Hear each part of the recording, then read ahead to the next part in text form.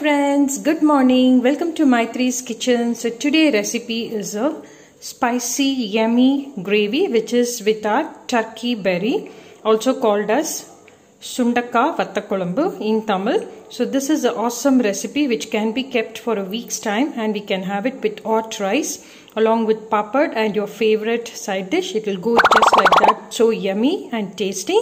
The main ingredients to do our turkey berry curries, of course, are dry turkey berry, which is available in all the supermarkets and also in the provision stores. Along with that, we have taken all the following ingredients. For seasoning, I will be using chana dal, peppercorns, urad dal, fenugreek seeds, mustard seeds, cumin seeds, dhania seeds, that is a coriander seeds, followed with shallots, chopped tomatoes, garlic cloves, fresh curry leaves, red chili, asafoetida. This gravy will taste very nice when we do it with gingerly oil. So you have to ensure you do it with gingerly oil and it goes for a week's time, fresh and nice. So let us get into our turkey berry curry, which is also called as Sundakkai Vatha Kulambu. So friends, the first step to do our turkey berry curry is I am adding 1.5 tablespoon of gingerly oil. Gingerly oil is getting heated. I am going to add 1.5 tablespoon of chana dal along with one by one all the ingredients. So followed with chana dal, I am going to add 1.5 tablespoon of urad dal.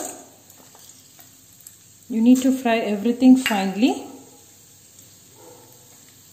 Along with peppercorns as per the spice level you want it, because we are going to add chili also. Do not miss to add fenugreek seeds. That is the main ingredient for any kara kulambu, which is also called the spicy gravy. So I have added fenugreek seeds along with 2 tablespoons of cumin seeds, followed with all the above said ingredient. We are going to add coriander seeds. Let us give it a slight toss. Now I am going to add 1.5 tablespoon of coriander seeds. Along with all this, we are going to add the required red chili. If you want it for the color, you can add the Kashmiri red chili, but I am just adding the plain red chili. As per the spice level, you can add the quantity. I am going to add around 7 to 8 numbers.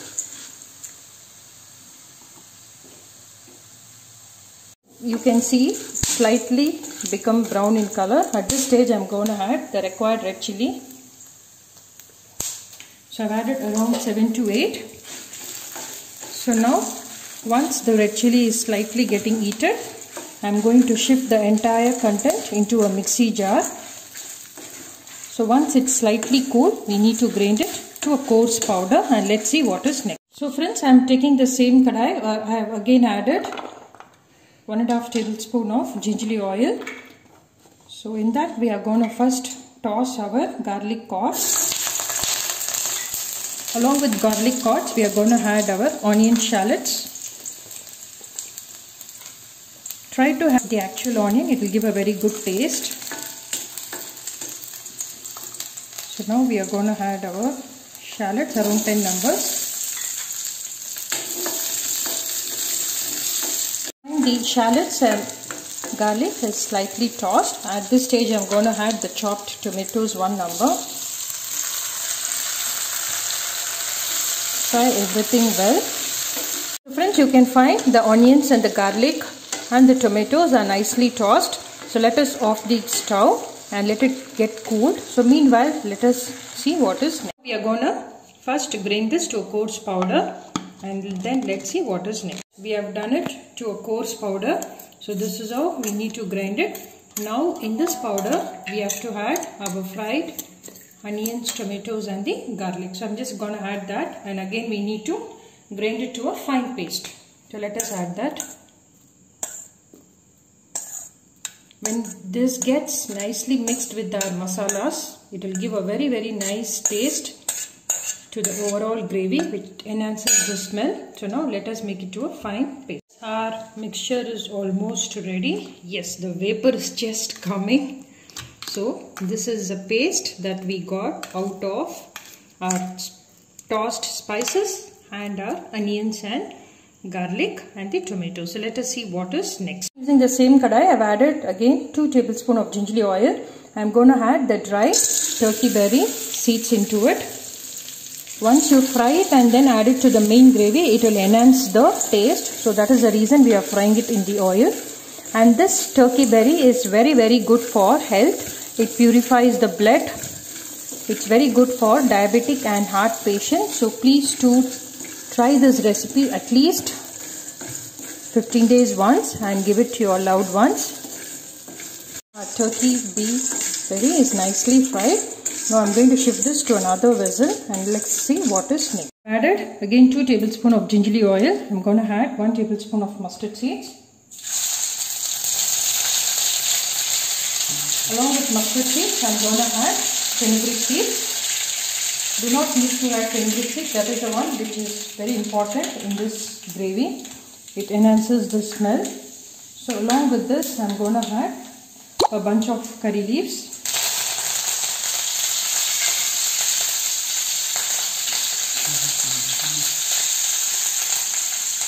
So as the curry leaves, everything got tossed, I'm going to add shallots along with few garlic cloves. So now I'm going to add 2 pinch of asafoetida. Fry it nicely. You can find all the onions, everything is nicely tossed. It's giving such a nice aroma. At this stage I'm going to add the tamarind extract. A tamarind of a lemon size would do. So now we are going to add the tamarind extract to the above mixture. You can add the tamarind extract as per the quantity you require. If you wanted more gravy, you can add it accordingly. So as it's getting boiled, I'm going to add the required amount of salt and pinch of turmeric powder. Pinch of turmeric powder followed with the required amount of salt. So now we need to close the lid and cook the tamarind extract. Still the raw smell was all go away. We are adding the salt now only. So add it as per the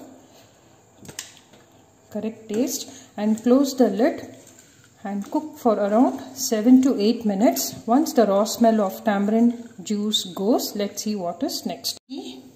How's our gravy getting boiled? Yes, it's nicely got boiled. At this stage, we have grinded our fresh spices, which is here. We are just going to add the required amount of that. I'm diluting our fresh paste in little water so that we do not get any lumps formed in our actual gravy. So I've just added little water and made it to a fine paste.